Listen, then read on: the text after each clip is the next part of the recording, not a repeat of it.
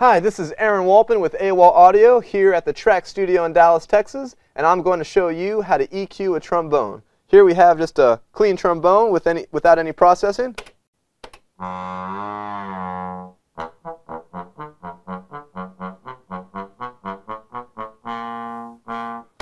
So it sounds good, but we just want to kind of enhance the frequencies that we think it's really trying to bring out, and we want to cut down on some of the annoying frequencies. First, what I hear is we don't need any of the really low end stuff, so let's cut some of that. I have an EQ right here.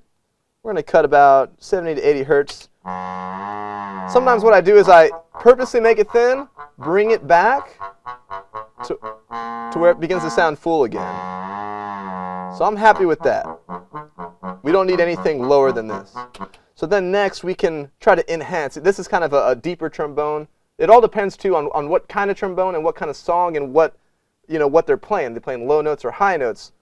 Here it's a little lower, so let's boost some of those fundamental frequencies around 125 or so.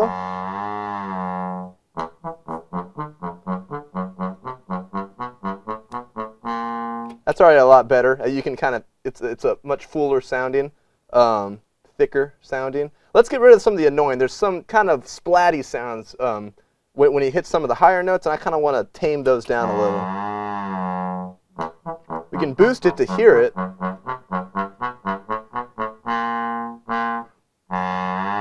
That really kind of sound. So I'm going to cut that down a little.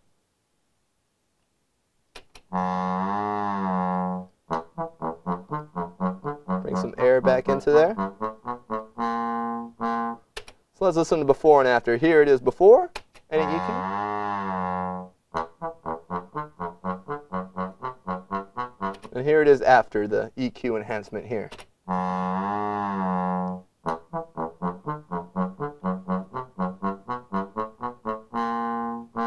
So, it's all relative. It all depends on the rest of the song and how it fits in. But these are just some general guidelines. I hope this helps. I'm Aaron Walpin with AWOL Audio. Thank you for watching.